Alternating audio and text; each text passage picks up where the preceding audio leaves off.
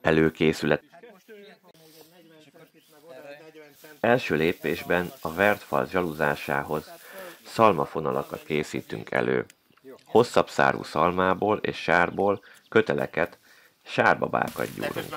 A sarat jó hígan adjuk a szalmakötegekhez, hogy jó alaposan meggyúrjuk, és görgetve forgatva hengeresre formáljuk őket.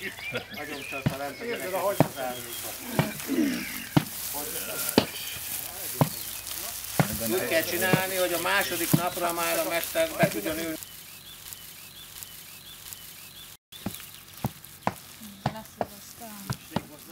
Most ugye a babagyártást egy idő után érzi, aki csinálja, hogy körülbelül mennyi kell egy terítésre, hány adag.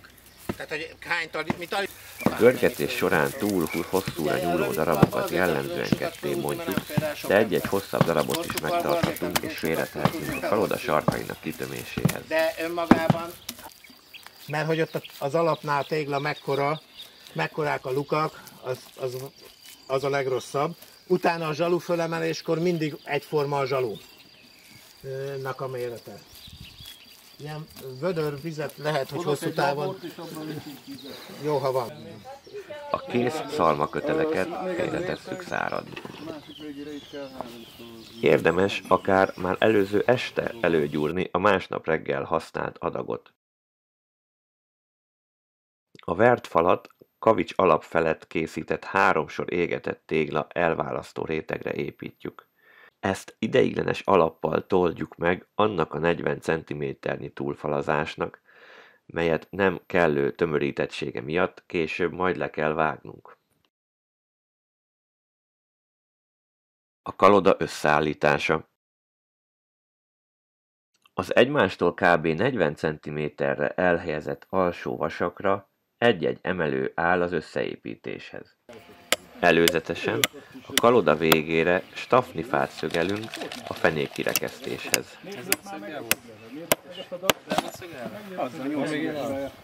Az összeállítást a külső oldalon kezdjük a pántok összekapcsolásával. Az emelők felveszik a belső pallókat, közben lábukkal helyükön tartva az alsó vasakat, majd két oldalt behelyezik az alsó vasak lyukaiba a függőleges vezetőrudakat. A vezetőrudak végeire ezután sorra rákerülnek az összekötőrudak. A lyukak segítségével most 50 cm szélességet állítottunk be. Az összeállított kaloda a fenéklemez behelyezésével immár kész, az alsó vasak, vezetőrudak és összekötőfák révén önmagában merev a szerkezet, így nem szükséges a vasakat tovább lábbal tartani a leborulás ellen. Jó, tehát ez a zsalú. Na most, amit nézni kell most, ugye most elég... A zsaluzat előkészítését a sárbabáink elhelyezésével folytatjuk, melyeket végigrakunk a kaloda széle mentén, betömködve a hézagokat, ahol a föld kifolyna a döngölés során, így lecsökkentve a tömörítés hatékonyságát. A fenéklemeznél is gondosan letapasztjuk a sárkötegeket, gondosan kitöltve az összes lehetséges hézagot. Akkor most úgy ránézésre kezd alakulni ez az egész buli. A pallók függőleges találkozási pontjait szintén betapasztjuk, a legjobb eredmény érdekében pedig lábbal is letapossuk a sarat.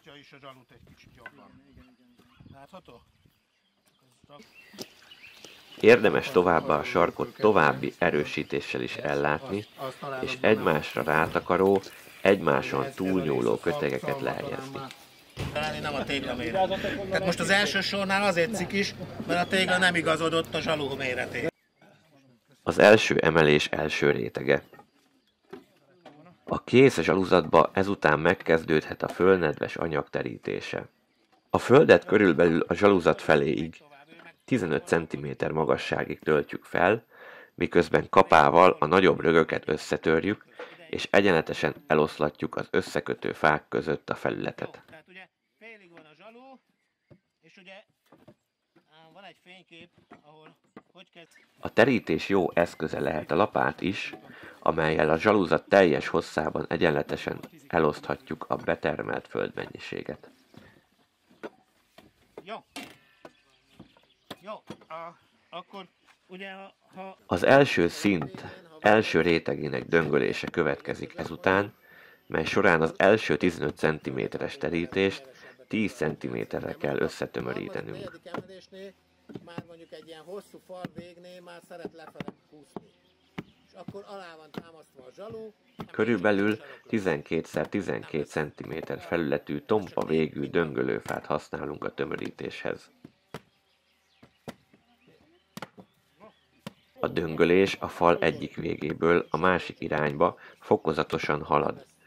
Amint valaki egy részt már jól megdöngölt, tovább halad, és helyére új döngölő érkezik egészen addig, míg a fal minden részét 10-15-ször alaposan végig nem döngölték. Természetesen a brigád létszámától függ, hogy egy valaki hányszor megy körbe. A hagyományos kalákák során a 10-12 fős építő csapat is természetesnek mondható volt, így ebben az esetben, mire valaki körbeért a teljes ház falán, akkora már a következő terítés rétegét kellett elkezdeni döngölni.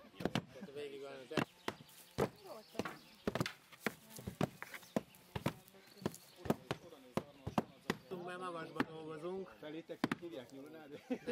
Nem, tényleg limonádét szoktunk. De a vízzel az a baj, hogy kikészül az ember csak vízből. Tehát valami, mert iszunk a vizet, és megy után csöpög le rólunk. És a sok 18 éven felül.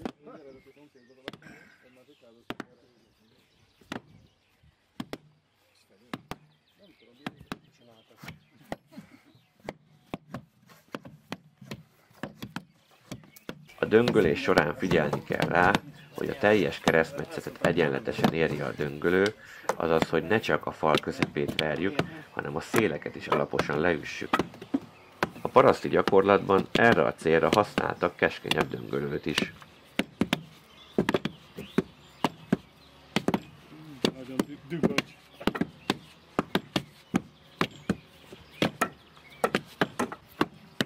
Az erőt a döngölőfa felhúzásába, illetve lefelé a kezdősebesség megadásába kell fektetni, utána már csak a gravitáció dolgozik, az egyik kéz el is enged, a másik pedig lazán a célra tart.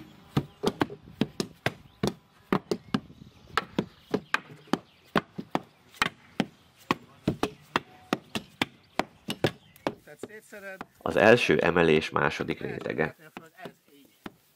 Még az utolsó döngölők dolgoznak az előző réteg tömörítésén, amikor már el lehet kezdeni az elválasztó csúszóréteg terítését annak tetejére.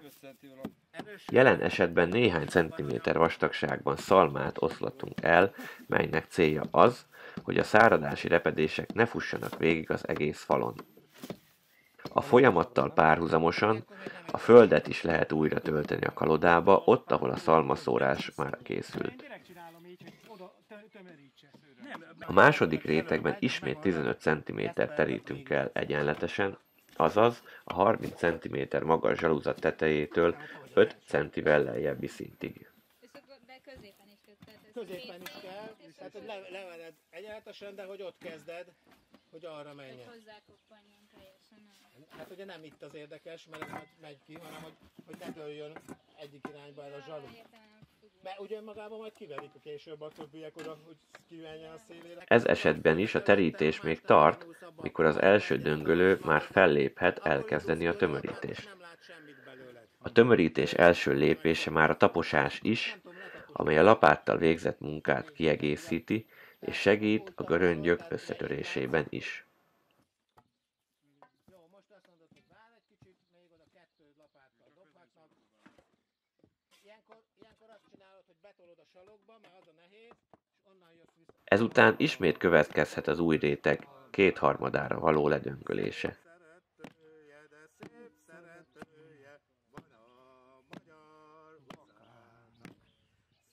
Szeretője, de vékony tartsú a derek a jobb válláról a bal vállára, bal válláról a jobb vállára, sejha. A jármok végig mozgathatóak kell maradjanak, hogy mindenhol meg lehessen a falat döngölni. Akkor megy jól a munka, amikor nem tudsz beszélni, és akkor innen mehet is. Az első emelés harmadik rétege. A korábbihoz hasonlóan ismét következhet a statikailag fontos szalmaterítés, majd következik ismét a földdel való feltöltés, ezúttal túltöltve a kalodát, ismételten előbb taposva, majd döngölve folytatva a tömörítést. Tehát itt a harmadik terítésnél egy picit meg van taposva, és utána megy puposra. Ugye itt a közepén, itt nagy pupot lehet csinálni, de ezzel a döngölésbe is lehet nagy pupot csinálni. A közepén.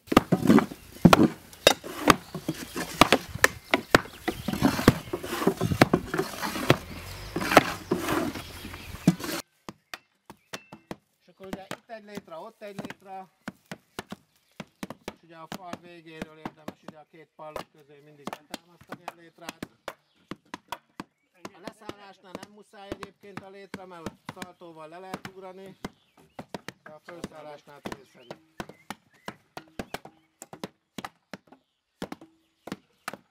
És nagyon nagy segítségek ezek, fönt is egyébként. Figyelj, szerintem én hagy menjek, ha akarsz menni, akkor gyere utánam döngölni, de ne babrálj bele. Jó. Pedig sokat segített rajtad.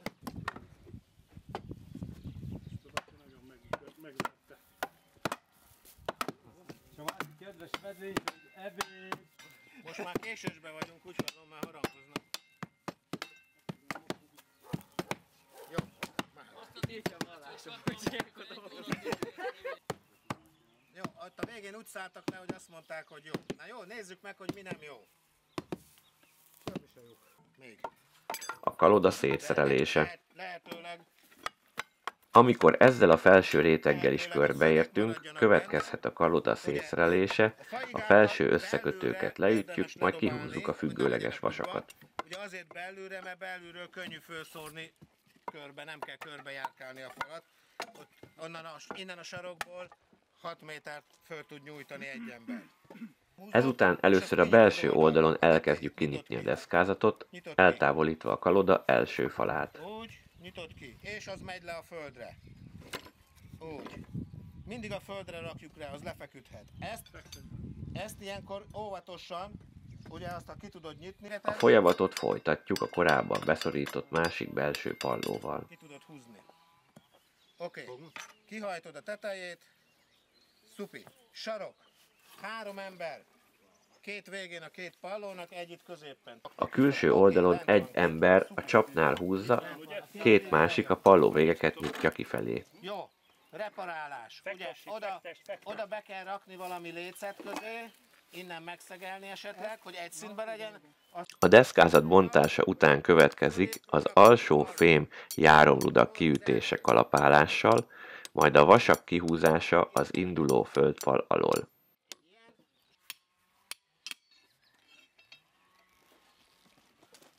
És ugye, ha ezt itt jól osszuk el... Ha megszorul, akkor a függőleges pálcával lehet segíteni a kimozgatását. Oda, vagy egy 5x5-öst rakjatok oda még, az még többet fog tartani. Egy olyat levágtok, 28 centi, 6 szög. Figyelj, Pisti, ehhez is lehetünk még egyet támasztásra? Tehettek kívülre. Mert domború a izé. De annak kívülre tegyetek. Igen, mögé.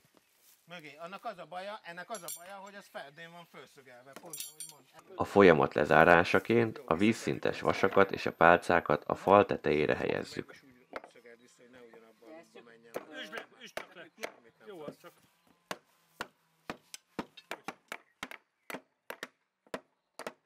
Tehát még egy döngölést